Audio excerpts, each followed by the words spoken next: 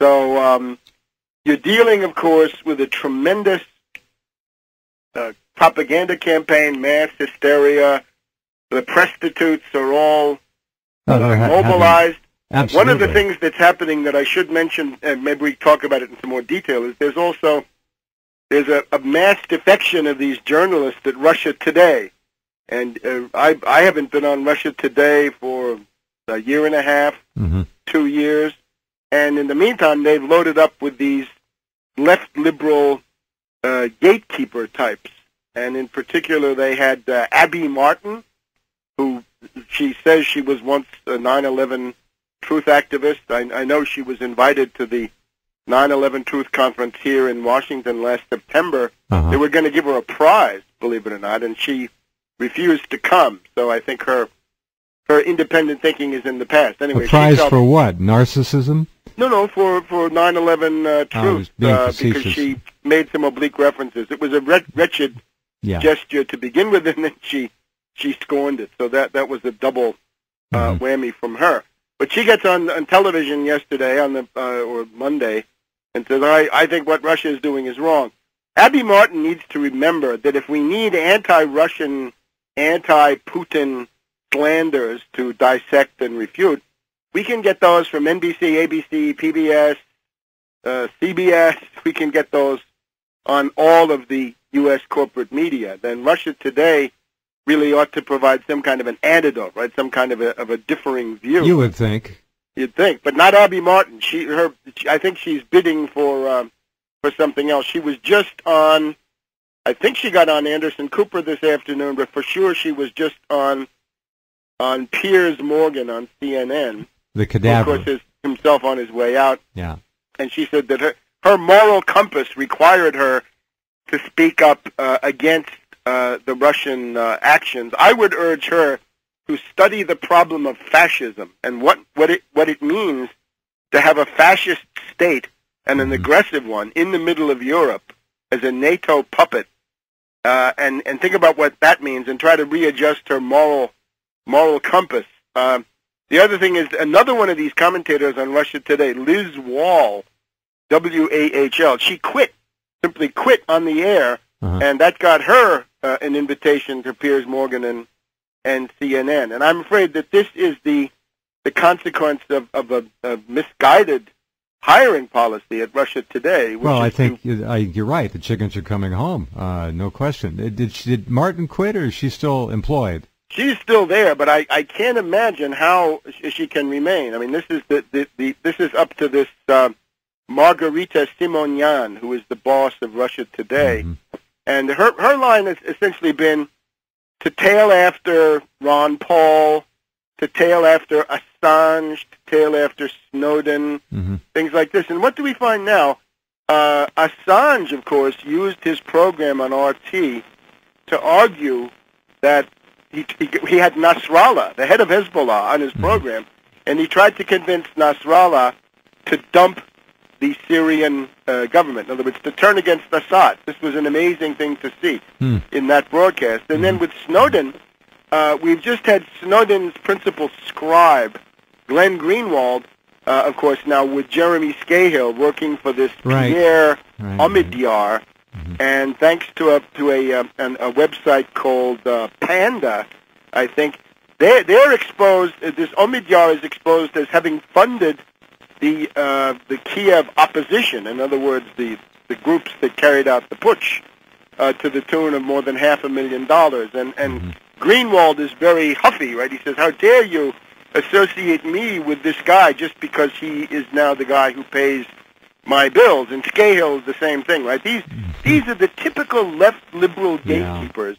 The problem with Russia Today is they've got to get away from the policy of giving over their airtime to people who hate Russia, because there's no other way to put it. In other so words, Abby Martin showed her true colors, is what you're saying. I'm afraid so. And there's also a guy called Sam Sachs.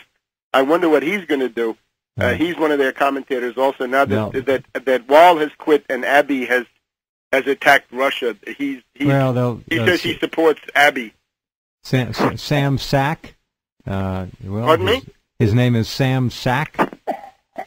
Yes, Sam Sachs is Well, the guy. Sam is going to be sacked. Abby Martin. I don't know. That would be, I think, healthy, but I'm not at all sure. They need to clean house. Here, let me say one thing. We have to take a break here. Get a drink of water. Look, Abby Martin, if any of you have seen her, is rather consumed with her appearance, shall we say. And I must also say, Webster, as a journalist, she is without question direly in need of going to some kind of vocal coach to learn how to read. The woman does not know how to read a sentence, cannot accentuate and emphasize the right words or phrases within a paragraph. It's like a car wreck. I'm just stunned. I thought English was her second language for a while. So, at any rate, she's a glamour star and a celeb, and she's made, and she'll have no trouble getting a job somewhere else. It just looked to me like another rocket to stardom for. But in the meantime, Russia Today really ought to present a differing view. They need to clean house. I think so. I agree. All right, we'll be right back. Okay, back with Webster. I should, if you don't mind, Webster, let me just play this. It's a minute long, the Abby Martin rant from her heart, because a lot of people didn't hear it, and they probably should hear it. But if you've ever seen Abby Martin, you know that she's a fashion plate and obviously very much taken with herself. And unfortunately doesn't know how to read. One of the most clumsy readers I've ever seen. Now, that doesn't mean she can't improve herself, and I hope she does, because she's representing a profession, our profession, that does require at least a modicum of competence, and she could certainly do better. Here's her comment. From my heart about the ongoing political crisis in Ukraine and Russia's military occupation of Crimea. Just because I work here for RT doesn't mean I don't have editorial independence. And I can't stress enough how strongly I am against any state intervention in a sovereign nation's affairs. What Russia did is wrong. I admittedly don't know as much as I should about Ukraine's history or the cultural dynamics of the region, but what I do know is that military intervention is never the answer. And I will not sit here and apologize or defend military aggression. Furthermore, the coverage I've seen of Ukraine has been truly disappointing from all sides of the media spectrum and rife with disinformation. Above all, my heart goes out to the Ukrainian people who are now wedged as pawns in the middle of a global power chess game. They're the real losers here. All we can do now is hope for a peaceful outcome for a terrible situation and prevent another full-blown Cold War between multiple superpowers. Until then, I'll keep telling the truth as I see it. Have a good night, everyone. I'll see you back here to break the set tomorrow. Oh, boy, she's something else. And look, what I think is missing from this self-righteousness is totally. You notice what she's got is moral equivalence. Now, moral equivalence, she says, Putin is bad, U.S. bad, everybody bad, Ukrainian people good. I don't know why they would be good in such a world, but what she's missing is this problem of who's the aggressor, who's acting defensively, who's acting offensively. She missed the whole story. The aggressor is clearly the United States and NATO, because this is the USAID has pumped in $5 million or so to fund these fascist groups. Kerry is now talking about $1 billion more of our money. Correct. When we're cutting food stamps to fund this bunch of fascist cliquists there in Kiev, thugs. And the fact that Putin is trying to protect Russia from Ukraine joining NATO and then becoming the spear point of some kind of an assault in various terms on Russia, a breakup of Russia. It's what we talked about 5 years ago, the Brzezinski plan, right? Exactly right. The breakup of the Russian Federation in the same way that the USSR had been broken up, and it's not clear cut at all.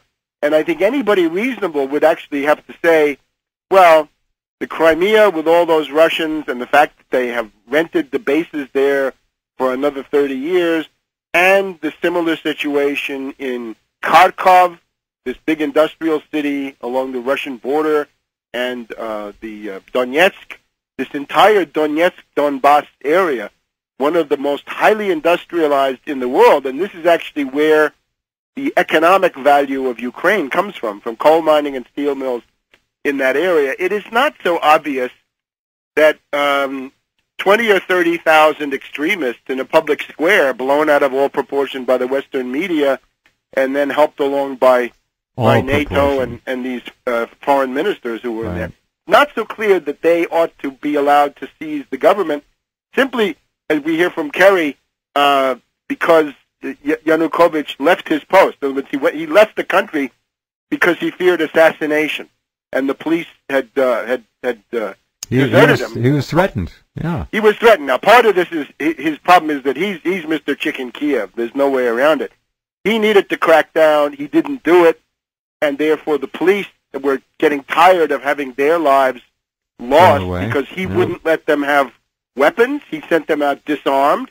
If you saw his post-coup press conference there from Rostov-on-Don, he says, "I admire the police because they stood there with no guns." Well, why didn't they have guns? Because of him. Yeah. He said, "No guns for you," because he was afraid of the Western media or some kind of backlash. And now he realizes he should have feared something else. He needed to build on his security forces, and he needed to build on the Russian population, but he couldn't figure that out. But be that as it may, he, as Putin says, he's corrupt, he's a failure, he's Chicken Kiev, but he's actually the president of the country. And according to Kerry's logic, the next time Obama leaves Washington, then a coup d'etat would be perfectly legitimate, right? Because you could say he deserted his post, right? He went to Hawaii on a vacation, or he went, out of the country. Yeah, your point is well taken. Whatever it is. Absolutely. But look, what I would suggest, what we can do here tonight in the allotted time, I think, is to try to stress some points that you're not likely to hear anywhere else. Okay? Let me just try to go through some. Go to it. I've been trying to develop a kind of a short course, right? A half-hour or 40-minute course in what you really need to know about this, because there are certain key points that are not stressed. If I might say one thing before you start, this woman is representative of again, a profession that has lost its way. She is clueless about what happened over there, who did what, who was behind what, where the money came from. I can't even imagine being that vapid when it comes to such an important story. But there it is. Go ahead.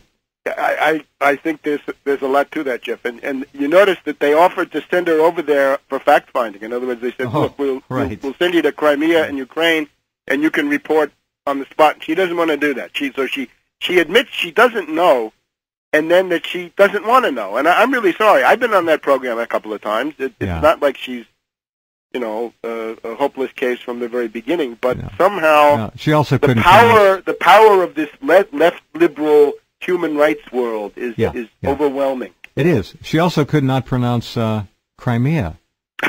If you notice that, she's not close. I've noticed. I like the English language like you do. I like words to be used properly. I like a good read. If you read, they all read. We understand that, but this woman needs a course. Yeah, of basic I actually reading. noticed in the course of that statement that she was actually halting at certain key points.